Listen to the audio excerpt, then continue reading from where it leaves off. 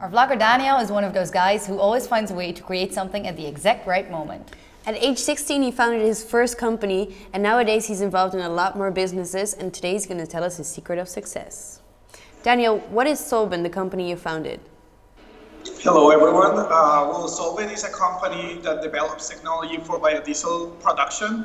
We started the company about 8 years ago in a moment where a lot of people in our country was interested in the renewable energy market. However, everyone was importing expensive technology from other countries. Today, Solvent, basically 80% of biodiesel production in our country uses our technology, and instead of selling technology now, we build infrastructure for biodiesel production.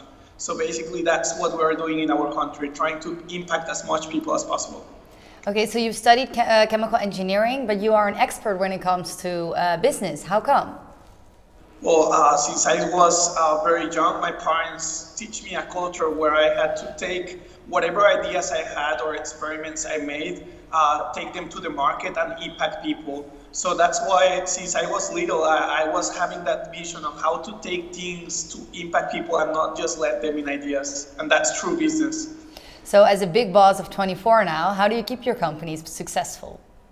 I think it's hard work. It's not about reading like books of the secret through businesses, but about how do you keep working every day, keep innovating, and try to understand that you are not the best one, but you know the best people, and try to always make the best teams in order to be successful every day.